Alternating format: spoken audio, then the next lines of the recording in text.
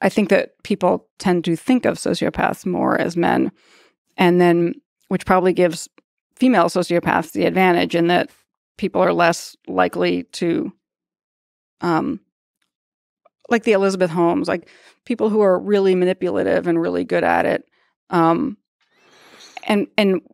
part of how they're able to succeed is that people don't understand their motives, or people will assume that people behave rationally, even if rationally means, it's like Anthony Strange's.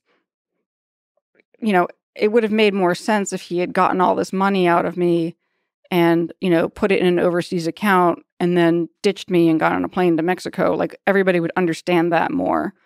Whereas, you know, the way things happened and he dragged me around the country and like, what were we doing in Tennessee? And then why didn't, like, nothing really makes any sense.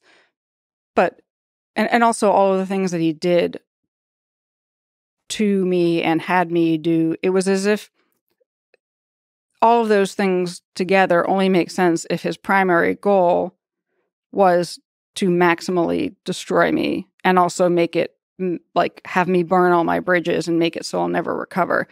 And when you read a book like that, you understand that that's what he wanted. Like, that's his life.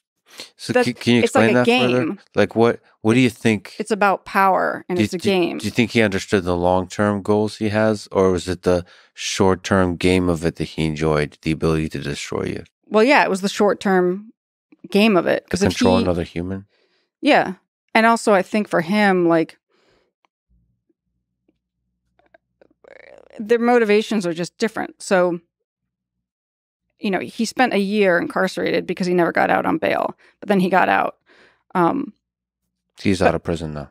He got out before I went in to serve my time, which was particularly, you know, like psychologically, I had to try really hard not to be infuriated. And,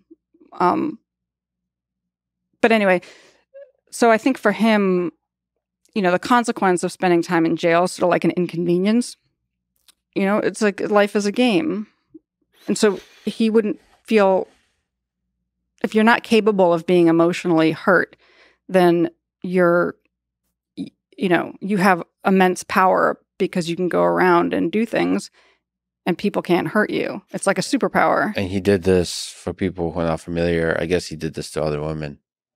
Yes. Yes. I think it was in the documentary that his, I guess, ex-wife from somewhere else was... Florida. Of course. Florida. Sorry. Strong words. Well, it's just like when there's the weirdest story about, you know, people eating Tide Pods and then doing crazy... It's like, it's always in Florida. So I feel like whenever crazy thing. So to me, it makes sense that he would have spent time in Florida before. And that's where... Crazy in a good way. And I mean that on an insult on him. I also, like, she's an amazing person. Yes. So it's like, it's him that I'm making the, like, Florida is a bit weird. Yes, he manipulated her as well, lied to her, that kind of things.